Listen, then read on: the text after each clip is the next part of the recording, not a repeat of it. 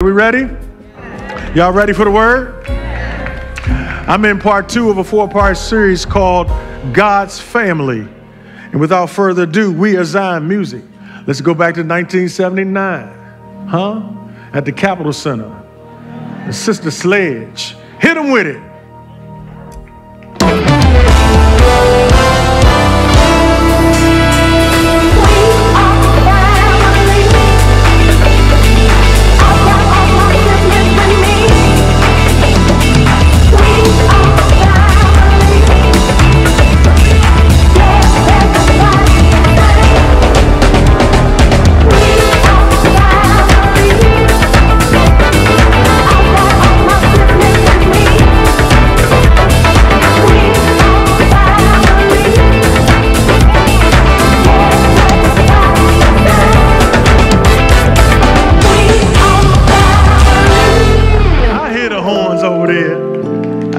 I love it. Yes, we are family. And today I want you to join me in 1 Thessalonians chapter 5. If you have access to a Bible and you want to follow along in it, I'm in 1 Thessalonians chapter 5. And it is a new custom for us, but it is a legitimate custom for us that when you're physically able to stand without harm to yourself, that you would stand all across our campuses for the reading of the word during this time. And if you have a seat on your row near you, if you would just put your hand up. I should have waited. Just shouldn't have had you stand up first, but too late. But yeah, we got you. Amen. Give it up for the late people. No, I'm just joking. I didn't mean that. That was the devil. Sometimes the devil will get in there. I don't want that smoke. I'm in 1 Thessalonians chapter 5.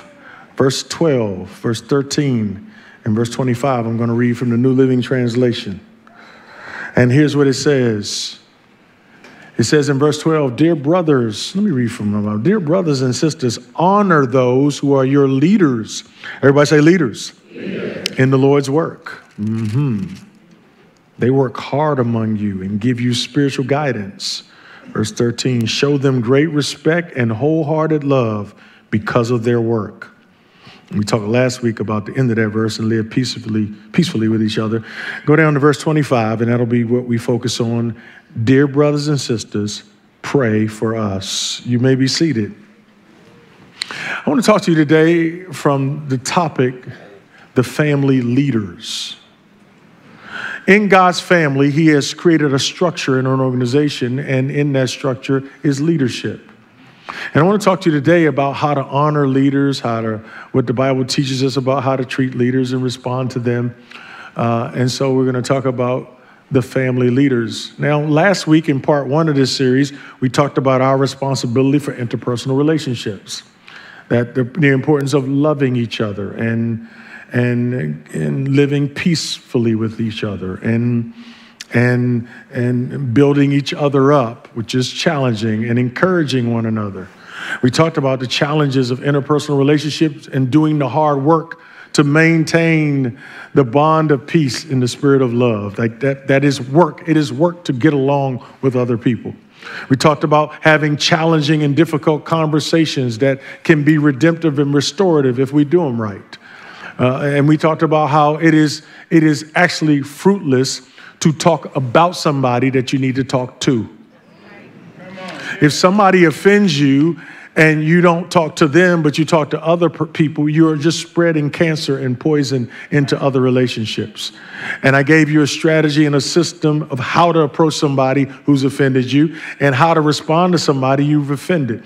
And if you haven't seen part 1, that might be very important to go back and watch and listen to, because we talked about that. And it's something that we need to practice in our relationships. Now, today I'm going to talk about church leadership. It is a little weird for me. These are kind of passages that I skip over and avoid because I don't want to seem like it's being done for my own selfish aggrandizement. But I really believe God wants us to understand how this thing works in His family. And you can't talk about God's family without talking about the leadership in His family. So in verse 12, he starts off by saying 3 things. He says, first of all, brothers and sisters, I want you to honor leaders. Everybody say honor them. And he says, I want you to honor them for 2 reasons. If you honor them, those in the Lord's work, thank you so much. God is speaking to you in the back, and he said, bring the chair. He said, we honor them for two reasons. The second half of the verse says, because they work hard among you, and because they give you spiritual guidance. Do y'all see that? They're doing two things. You honor them because they work hard among you, and they give you spiritual guidance. Now, the word honor means to hold in high regard, to hold in high esteem. And the Apostle Paul, who's writing this to the church of Thessalonica, says you do it for two reasons. First of all, because people in ministry leadership work hard. Ministry is hard work. This is not easy, because not only does it require competence and professionalism, but it also requires a high level of character. Because the people you lead in the church expect you to have a level of holiness and righteousness and integrity that they don't have. I'm going to say that again. And they will leave you if you don't live up to their expectations, even though they don't. But you have to do it in the same kind of body that they do it in. Like, when I answered the call to be in ministry leadership, I didn't get a special, like, clergy body. Like, I get tempted like you do. I get tired like you do. I get angry like you do. And so we have this treasure in earthen vessels, so that the excellency of the power may be of God and not of us, but it's hard work. It is hard work. It requires sacrifice. While some of y'all are going out today after church and go have mimosas and you're going to brunch, guess where I'll still be? Like, this is the assignment. Some of you, your Saturdays are for washing cars and relaxing and watching cartoons and cleaning the house. My Saturdays are being spent praying and poring over passages and studying from Friday. When you hit 5 o'clock on Friday and you like, here's the weekend, it's happy hour time, that's when it's ramping up for me. More anxiety, more tension. I got to do this again in spite of what I may be dealing with in my own life, in my own health, in my own situation. I still got to come prepared to do this on Sunday. That is a sacrifice that you have to make when you're in leadership. And many people who serve in ministry in our church have left lucrative jobs to give their life to Christian service. We got almost 200 employees in our church, and many of them were doing much better financially where they were before they came here. This ain't no gig. This ain't just a 9 to 5. This is a calling over our life. We've left our dreams in some situations.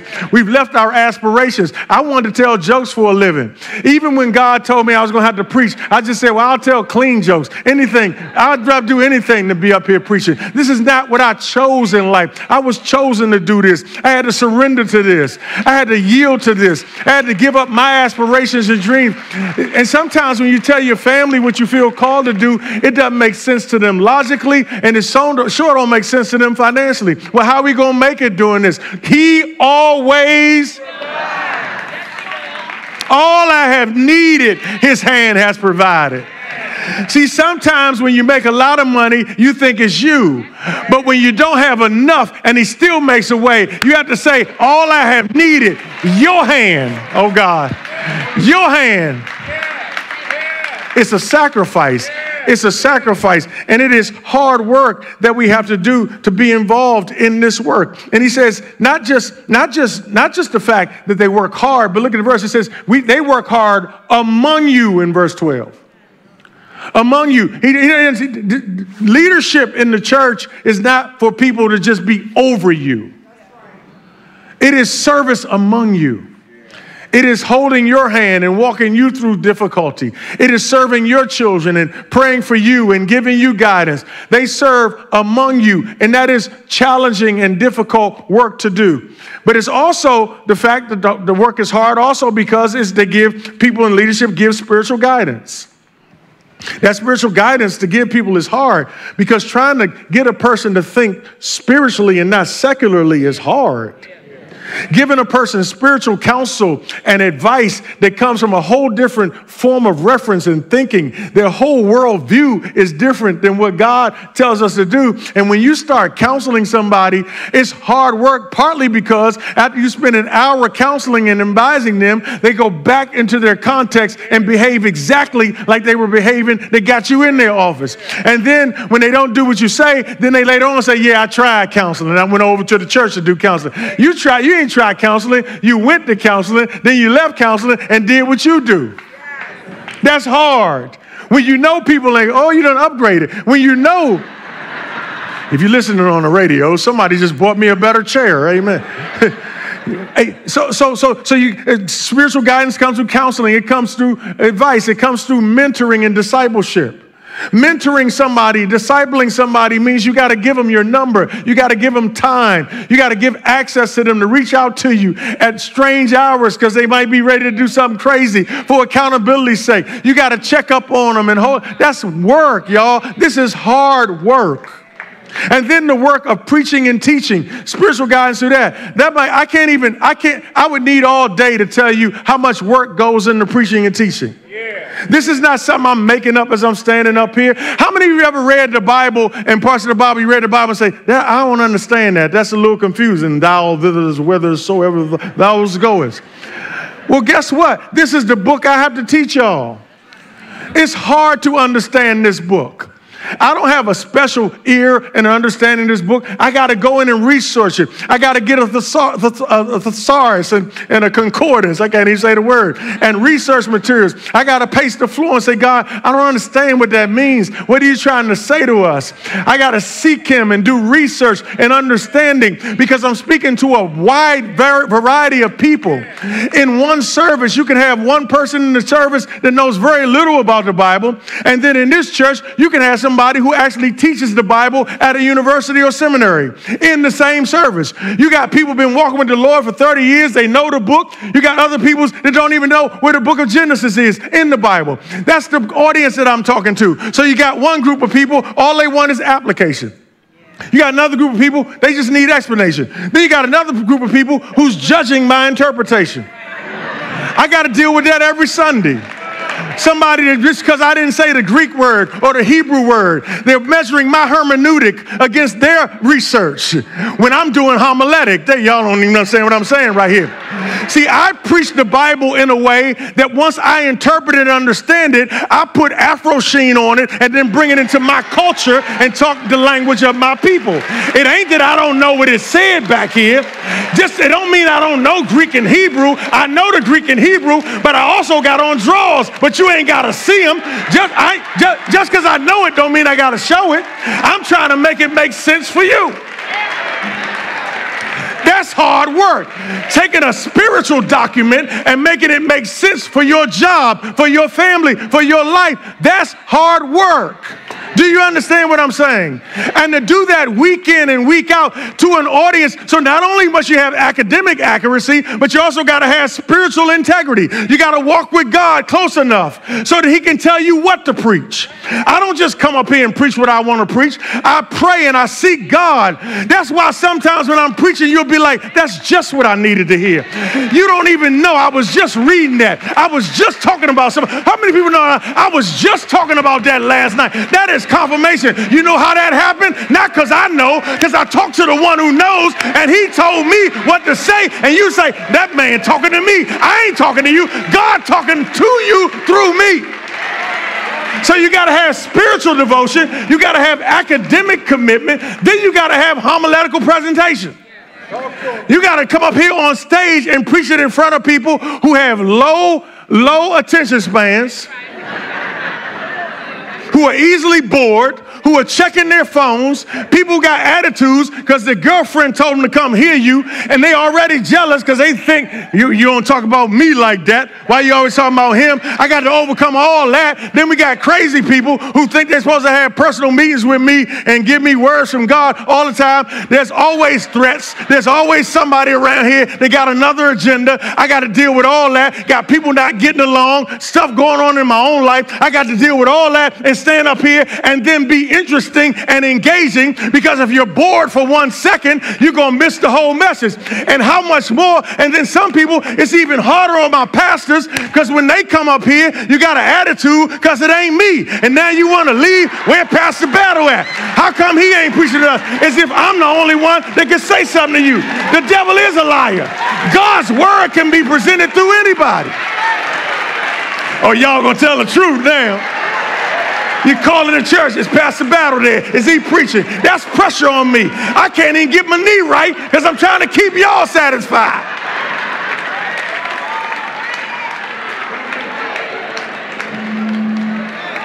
Somebody say it's hard work. Yeah. Give me Hebrews 13:7. Hebrews 13:7. Am I boring y'all? I don't care. Verse 13:7. Remember your leaders who taught you the word of God. Remember them. Think of all the good that has come from their lives and follow the example of their faith. When you have a man or a woman of God to teach you the word of God, remember them. Honor them. Honor them. It's a privilege. There's no other place you can get God's word than from your messenger. Listen to this. In verse 17 of Hebrews 13, it says, obey your spiritual leaders and do what they say. We only like that, but ain't nobody standing up on that. Talk to me, Landover. Their work is to watch over your souls. And they're accountable to God. Pastor Sean in Fort Washington. Listen, this is our job. Listen, not only, listen to what we do. We are accountable to God. Yeah, we stole Leah today. Yeah, we are accountable to God. Y'all don't even know what I'm talking about. We are accountable to God, and we watch over your souls. That's the internal, eternal part of you. There are medical doctors in here who watch over your brain or your neurology or your blood. I have a hematologist. They have people who watch over different parts of you, but nobody's watching over your soul. I got a doctor that's going to do surgery on my knee coming up soon. He's an orthopedic doctor. He's going to watch over my knee, but not my soul. Who else has a responsibility to professionally watch over somebody's soul and accountable to God? This is serious. This is hard work. And so it should be, people who do it should be honored. Everybody say honor. Let me go to verse 13. The next thing it says, treat them with great respect and wholehearted love.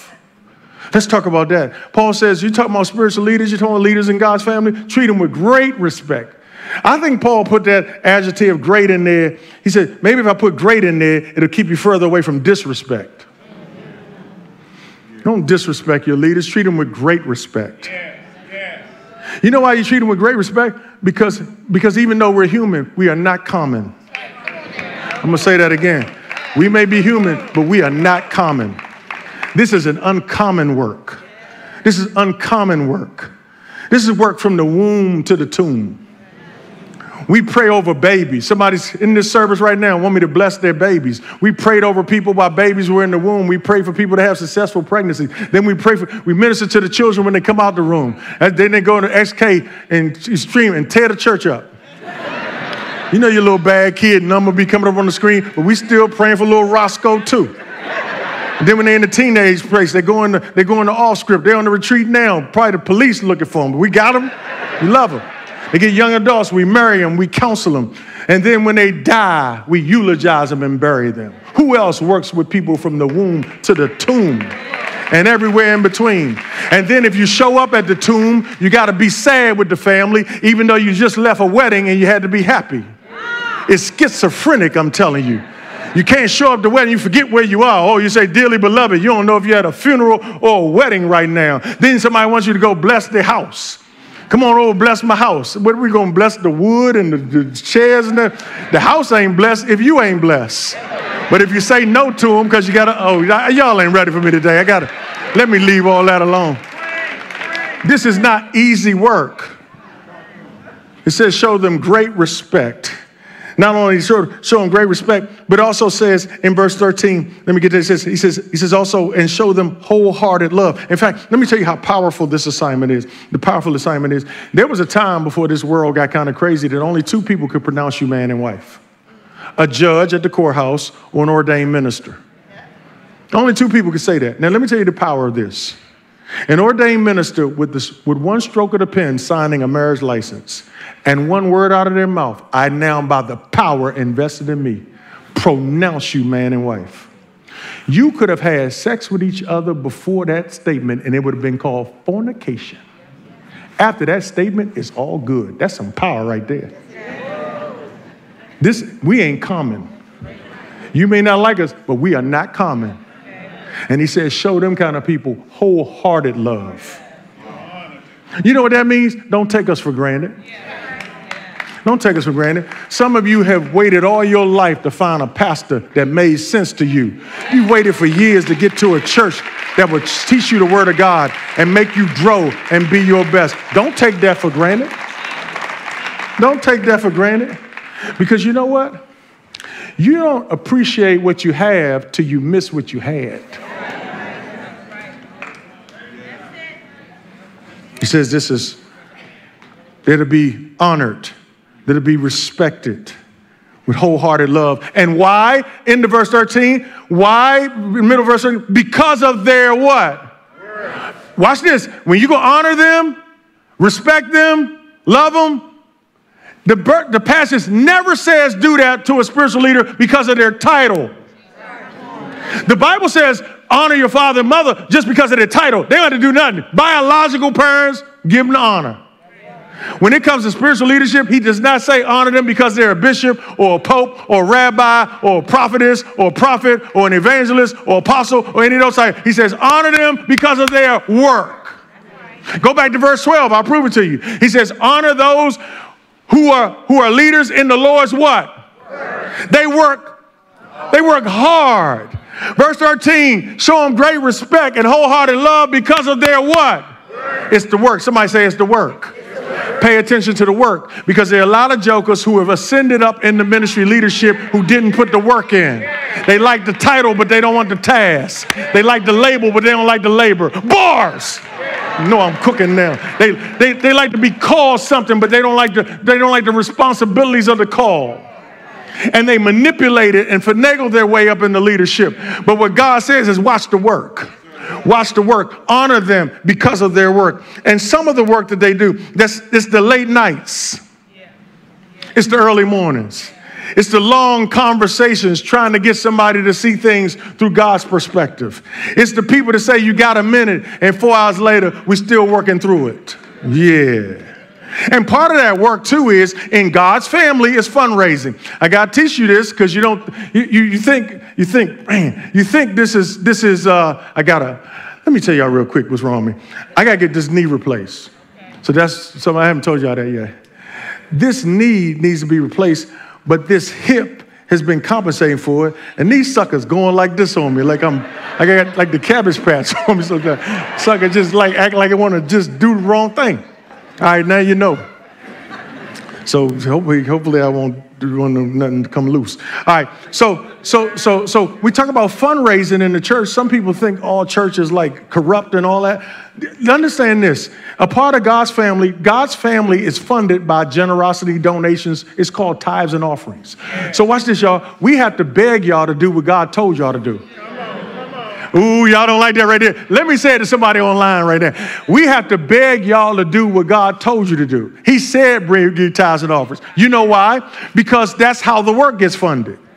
When I worked at Giant Food, I used to work there too. The way we funded that, the way that organization is funded is through selling groceries. They sell stuff. They don't raise money. They sell stuff. When I worked here in this building, there was a Kmart. We sold jewelry and clothes and appliances and electronics. That's how the organization was funded. We don't really sell stuff here. Even if you go over there and buy a hoodie in the bookstore, or you buy a book from our bookstore over the years, I can assure you, we appreciate you buying it. It did not fund this work. Your hoodie did not pay the bill. I can assure you that. We have to raise funds, and a lot of leaders don't succeed in this kind of work because they don't fundraise. Now, here's the dichotomy. If it seems like to you I ask for money too much, you'll call me avaricious and suspicious. But if I don't ask for it at all, we got 200 employees we can't pay. We got buildings and electricity and all this stuff we can't provide. Right? So here's the deal. There are some people who won't give unless you ask. There are some people that won't give because you asked.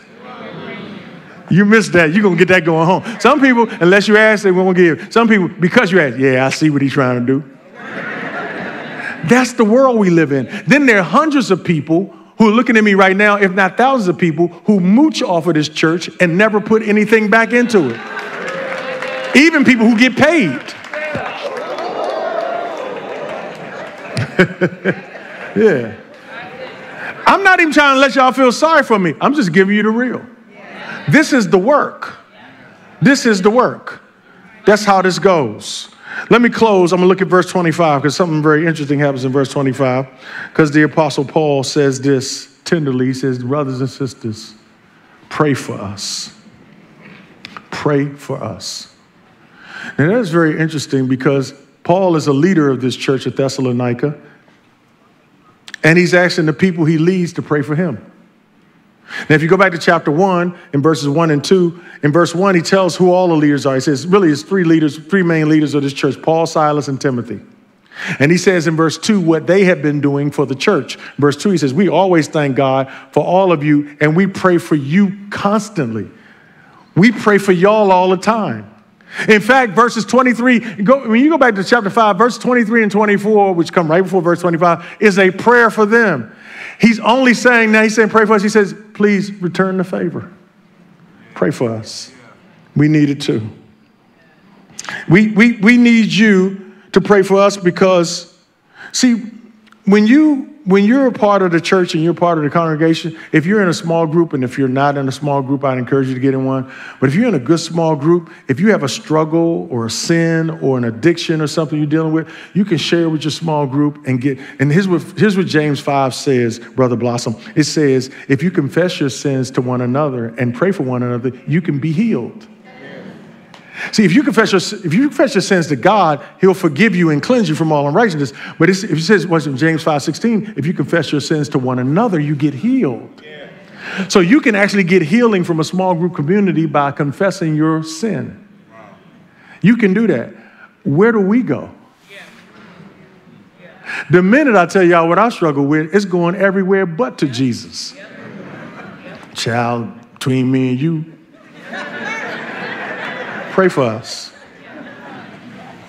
Pray for us. Anybody that's got wayward children, ever had a wayward child in their life, usually get empathy from other parents who've got grown children and know how hard it is to keep your child on the right path in the world in which we live. You get empathy when you have a wayward child. But what about when you're a pastor and your child is wayward? My God. Pray for us. Pray for us because sometimes our assignment calls us to help people in situations we have no frame of reference for. I don't know what it's like to be in your situation. And they're asking us questions that we don't have answers for. Pray for us. Pray for us because we didn't know when we signed up for this the level of spiritual warfare that we would experience. That as shepherds, just like David, when he was a shepherd and he had sheep that were being attacked by a bear one time and being attacked by a lion one time. And in both instances, he protected the sheep from the bear and the lion. And both times the bear and the lion turned on him. And what I'm saying is sometimes you can deliver sheep from something that'll turn on you. Yeah. Wow. Sometimes when you save another family, your family has a bullseye on it. I'm saying, pray for us.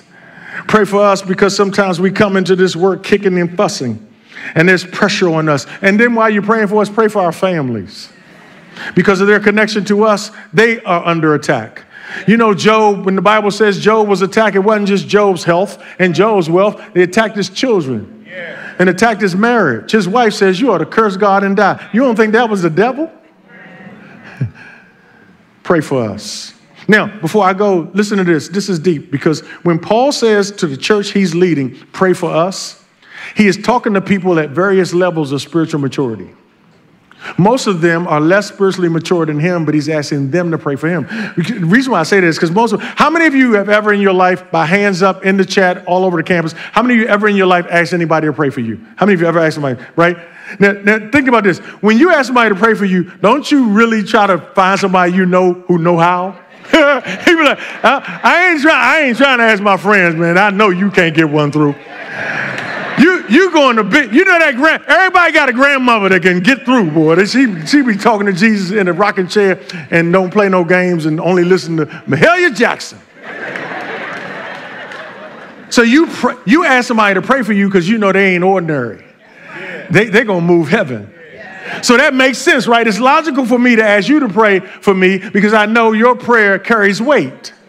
But Paul is asking people to pray for him. Some of them don't even know how to start the prayer. Why would he ask people less mature than him to pray for him when he had been praying for them? And it is because of this. Because it's not who's praying, it's who they're praying to. He's saying, if you can talk to God, I can use that. Even if you don't know how to say it, I can use your prayer, because it's not who you are, it's who's listening to your prayer. That's why I'm telling you the God's honest truth. If all you can say is my name, I'm going to say for myself, if all you can say is prayer is, Lord, help Keith Battle. If that's your 4-word prayer, I'll take it, because I need the help. Lord, help Keith Battle. You might say Keith. Lord, help Keith. I'll take them 3 words. If that's all you got, you might be new to the faith. Lord, help Keith. That's it. I'll take it. Now, somebody else might have been in the faith 30 years. They might go like this. Father God, we come to you right now on behalf of our leader. Yeah, we come to you lifting up the man of God. M-A-N-D, man of God. We come, oh Father, because you're good, great God that you are. And we ask you to stretch forth your hand through eternity and reach down and touch him from the crown of his head to the soles of his feet. And then, Lord, see about him in his down sitting and his uprising. Lord, bless him as he comes and goes. Make him the head and not the tail. Above and not beneath. The lender, not the borrower. Yes, Lord. Let me tell you something. If you pray like that, I appreciate it. But I'm telling you what else I appreciate. I appreciate you just saying, Lord, help Keith. I ain't tripping. Both of them work. Because it ain't the length of the prayer, it's the God who receives it. I'm still going to get help either way. Whether you say, Lord, help Keith, or Father, I stretch my hand to thee. No other help I know. Pray all that for me. Now, this was going to mess y'all up. I'm going to lose about 500 of y'all right here. You're going to move your membership right now. You'd be surprised at which one of them prayers sounds like the way I pray for y'all. Y'all be saying, pray for me, Pastor Battle. Let me tell you how I pray. You think I'm saying, Father, stretch your hand. You know what I say? Lord, bless Keisha and Rollo. In Jesus' name, amen. That's it. That's all I got. I don't say, go see about them in the midnight hour. Say nothing. Lord, bless Keisha and Rollo. In Jesus' name, amen. Now, I know you're about to leave. You're about to leave right now. I'm gone. I want somebody going to stretch their hand across the eternity of time.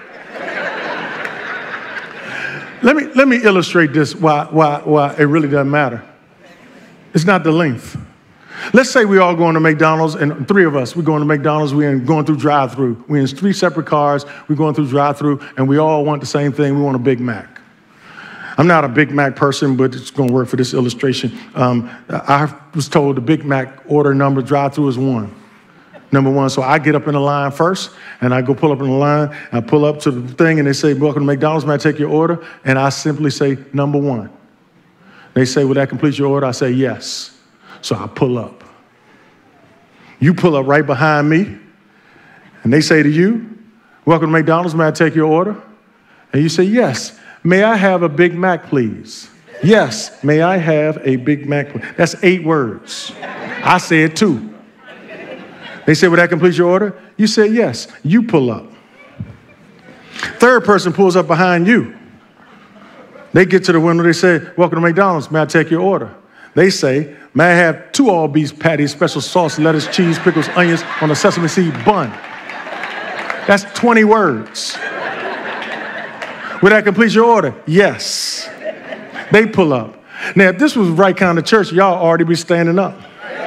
Because the point is, whether I said 2 words, or I said 8 words, or I said 20 words, when I pull up, we're going to all get the same thing. Y'all, it's a Big Mac waiting on us. So it don't matter how long you pray. It doesn't matter what kind of car you in. It doesn't matter your gender. It doesn't matter your age. It doesn't matter how many verses you know. Pull up, call it 2 words, 8 words, 20 words. Lord help, Father, I stretch through the eternity of time. Because the way you get a Big Mac is you got to ask the person that has it. Ooh, God. You can go to Chick-fil-A all you want. You can be as articulate as you want to be.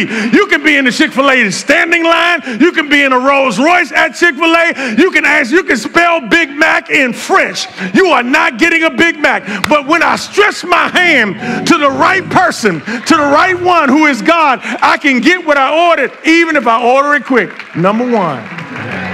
That's what I'm starting praying for y'all. Number one. Because let me tell you something. There's not a day that goes by that somebody doesn't hit me up and say, Pastor, can you pray for me? Can you pray for my family? Can you pray for my job? It ain't looking good.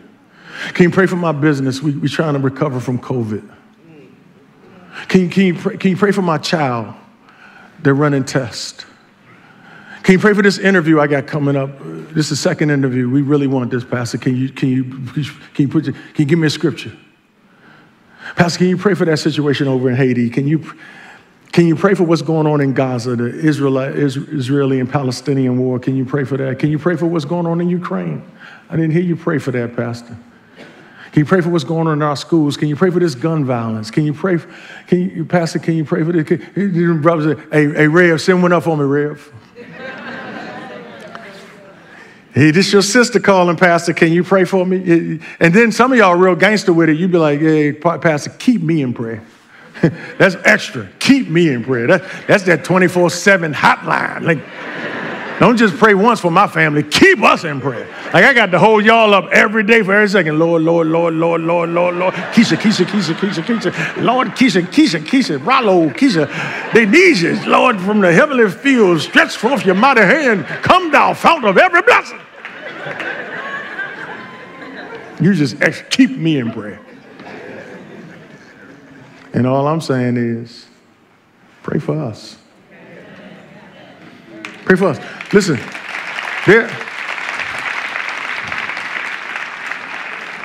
not because of our title, but because of the work. That's what gave Paul the right to say, pray for us. Now you know who I am. Now you know what we do. Pray for us. Pray for us. So you got 4 takeaways. You ready? You only got 4 takeaways today. Here it is. Honor your leaders. Greatly respect them. Love them wholeheartedly. And pray for us.